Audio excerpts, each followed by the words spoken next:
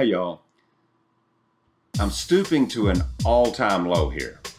See that kaleidoscopic action behind me? That's right.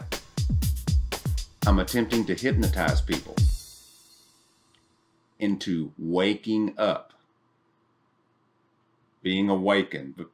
Okay, I want to tell you, I don't like the term woke in this context. Stay woke. I keep seeing that and hearing that.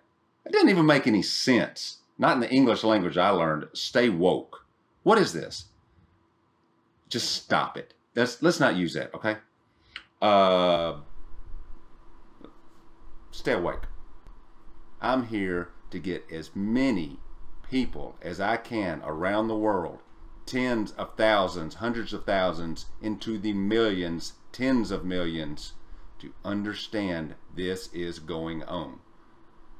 So many of these images are very clear, and it should be worldwide on the news, but they don't care. They're not going to do it. They're not going to touch it. This image taken by the rover Curiosity is not showing a bunch of rocks. Nothing in this is a rock. And I will not come off of that. I don't care how many of you tell me I should. In specific images, when I say nothing is just a rock, I mean it.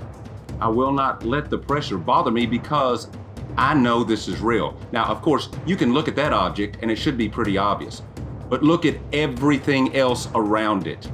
This is all part of the destruction, folks. It's all evidence. Now, here's another one I recently ran across. Most people would look at this and just bypass it. Are you going to? Look at that. How obvious could it be?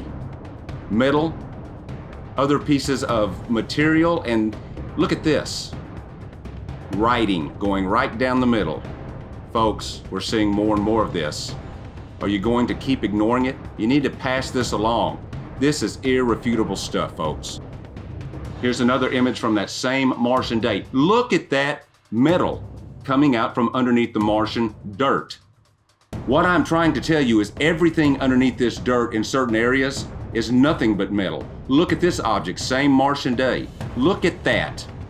All I did was put some contrast on it. You can see it without it, but most people are not noticing this. Same day. Look at the material out there. Everywhere you look. Look at this object. But it's not limited to that, folks. It's everything in these images.